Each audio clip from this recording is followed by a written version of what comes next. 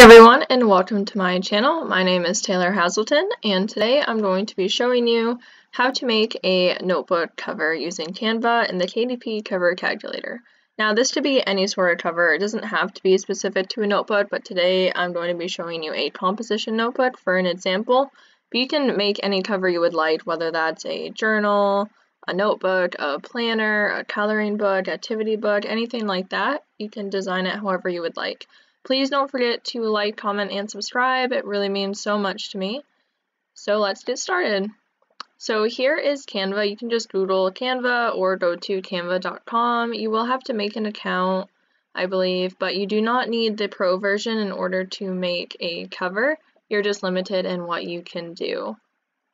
And then you're also going to want to have the Kdp Cover Calculator, which you can either Google again or type in the search bar the web address. I'm also going to be linking these in the description below, followed by a free template for a composition book cover in case you have been struggling to make your own or just want to have a template to start with. So first you're going to want to enter your book information. So we're going to be making a paperback, black and white, with white paper, right to left. For measurements, we'll do inches.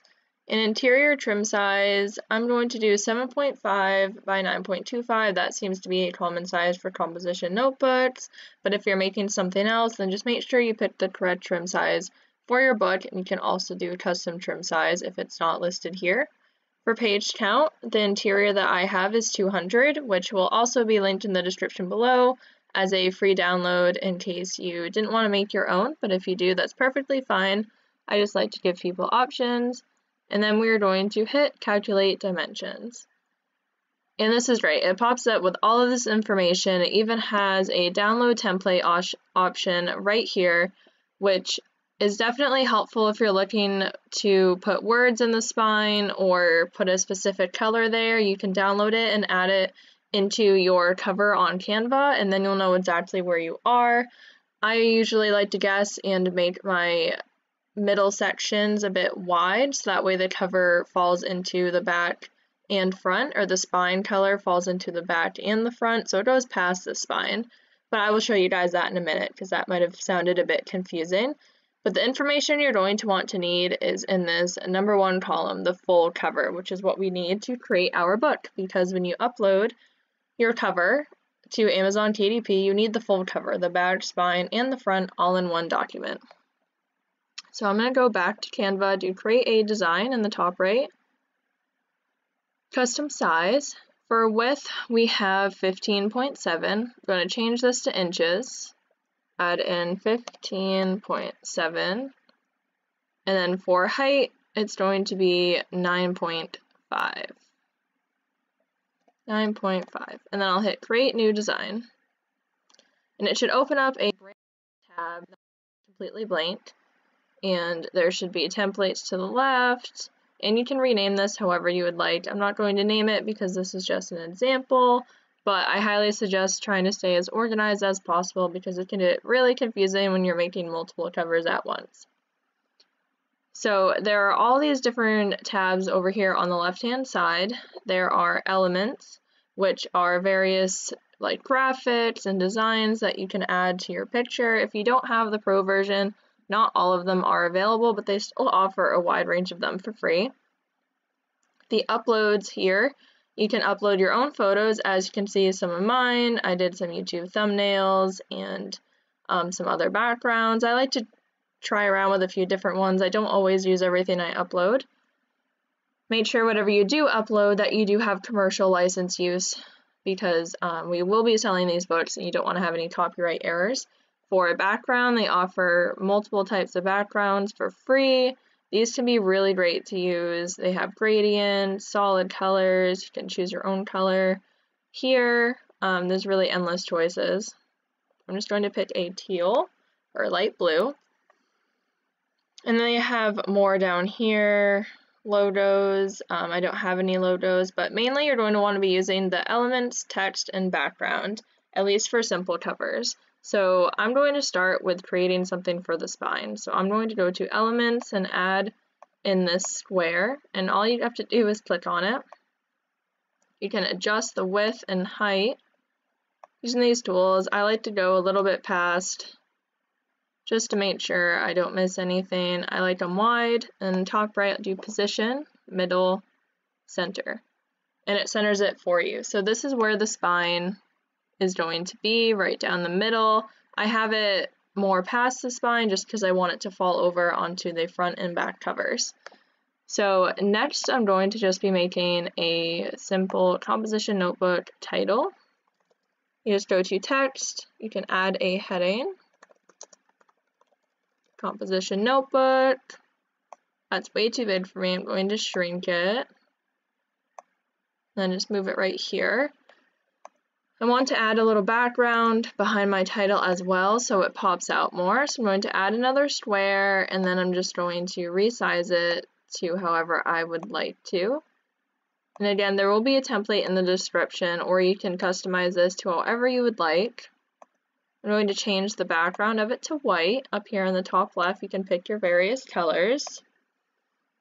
And I'm also going to add some lines. I'm just going to add a line, put it right in here, shrink it, and I'm going to copy and paste, Control C and V, or Control D to duplicate. And I want these to be in the middle. And I'm also going to add some more text. Again, this is all personal preference. I'm going to add 200 pages. Put that right there. And I'm going to duplicate this to save myself some time. And change this to wide ruled. Usually I would probably go a little bit slower, but because of the tutorial, I just want to go a little bit quicker so you guys get a gist of what's going on. To create a border around it, I like to use the lines and then just line them up. You don't have to do a border, you can honestly do whatever you would like. This is your book that you're creating. So definitely put your own twist on it. Try your best not to copy anybody. Amazon does not like that, and you can actually get in trouble. So if you see a design you like, it's great to be inspired by it, but do your best to create your own traditional design. Make sure that this is straight. Move it over a little bit. And I'm just going to copy and paste that one again. So here we are, and honestly, this could be done just as is if you want to create a light blue cover with nothing fancy. That this could be perfectly done. Don't forget that in the bottom left right here is where the barcode is going to be. So if you do have a design on the back cover of your page and you want it to be seen, just be aware of the barcode that will go there because it will cover any designs you have. So let's go and look at the elements here. Let's add some flowers. These are super great to add a little flair to your background. Just going to add them right here. I'm going to make them wide enough to do the whole page. And I don't want these to be on the front. It's kind of covering the word. So I'm going to go position and then keep hitting backwards until it's all the way to the back. And honestly, this could be done just as is. Well, this is so super cute. Just have a simple design in the front with the flowers. Sometimes simple is better. You don't have to go all out. We can search for something in Canva. Let's just search for puppy because puppies are super cute. They have so many designs for you to choose from. The ones that say pro means that you can only get them if you're a pro member. I have a free trial right now. See, this one says pro, this one says free. They do have so many designs for free, so you shouldn't struggle to find it. You can add elements. I could add these dots right on the front if I want to. You could add some more flowers if you really love the flower design. You can shrink this down. You could add it right here or in the corner. I'm just going to delete that because I don't think we need it. So it is so easy to make designs. You don't even have to put anything on the back cover here if you don't want to. So just to clarify, this left side is the back cover, the middle is the spine, which I have more color than I need to cover just the spine, and on the right side is your actual cover that people will see when they preview your book. So the cover is definitely the most important one in my opinion because that is the first impression that people will see when they look at your book. I'm just going to leave this as is, and I hope that really helps When you're all done and you're satisfied with your cover, you'll go to download, change it to PDF because that's what Amazon KDP requires, hit download, and then all you have to do is upload it into the cover upload section when you're uploading a new book, and it should be all set.